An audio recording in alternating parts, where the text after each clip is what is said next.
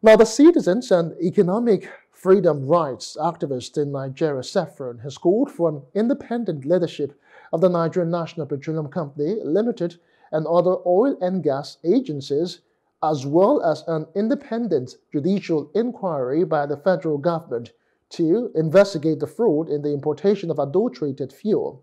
At the press conference in Abuja, CEFRAN's convener, Obinna Francis, condemned the actions of Matrix Energy and its collaborators in importing and distributing substandard fuel, which poses a grave health hazard to Nigerians.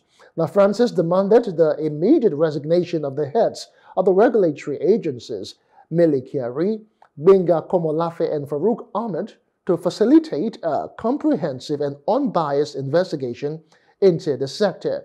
Obinna also called for the suspension of Abdulkabir Adisa Aliu, the owner of Matrix Energy and a member of the Presidential Economic Coordination Council, PECC, pending a full investigation. It is deeply regrettable that the once venerable NNPC Limited has been compromised by corrupt and self-serving individuals at the helm of its leadership. We specifically condemn Matrix Energy, a company with diversified operations spanning both upstream and downstream sectors, for its complexity in importing and distributing this substandard fuel.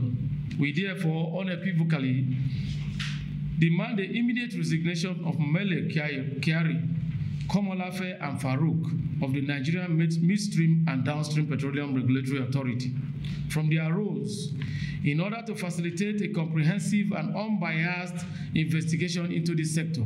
Hello, hope you enjoyed the news. Please do subscribe to our YouTube channel and don't forget to hit the notification button so you get notified about fresh news updates.